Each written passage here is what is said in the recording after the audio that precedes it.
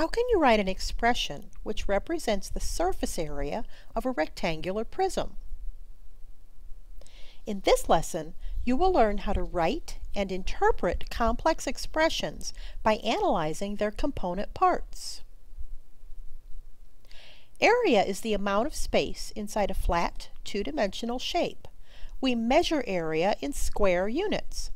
For example, if this rectangle measures 2 units by 6 units, we can divide the shape into squares which measure 1 unit by 1 unit. Each of these squares represents 1 square unit. The total area of the rectangle is 2 times 6, or 12 square units. Surface area measures the total area of all the two-dimensional surfaces which cover a three-dimensional object.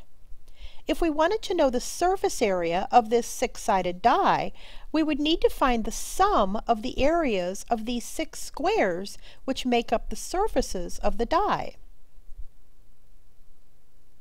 When writing expressions that describe geometric objects, it's important not to be confused by formulas that you might remember using in the past. Suppose we want to find the surface area of this cube.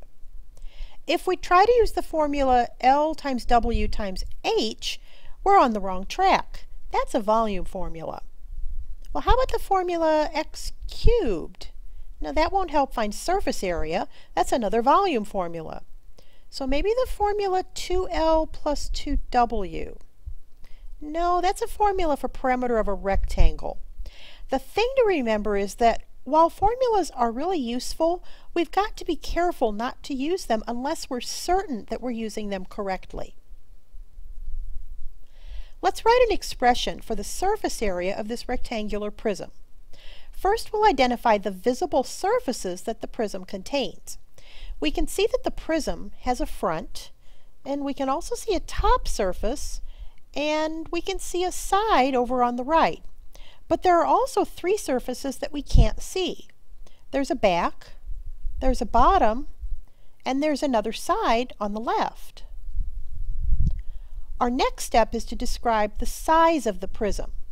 Since we don't know the values for any of the prism's 3 dimensions, we'll just label them with variables. So L for length, W for width, and H for height. Now we'll look at the area of each of the rectangular surfaces on the prism. In terms of L, W, and H, the front and the back have dimensions H by L, giving an area of L times H. The top and bottom have dimensions W by L, giving an area of L times W. And the sides have dimensions H by W, giving an area of H times W.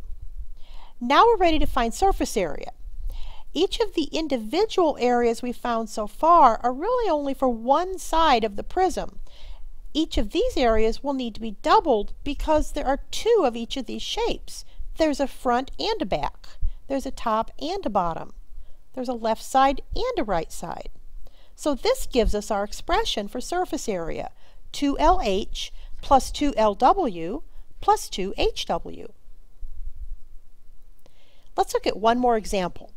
What's the surface area of a cylinder that has a radius of 3 centimeters and a height of 5 centimeters if the surface area can be found by using the expression 2 pi r squared plus 2 pi rh?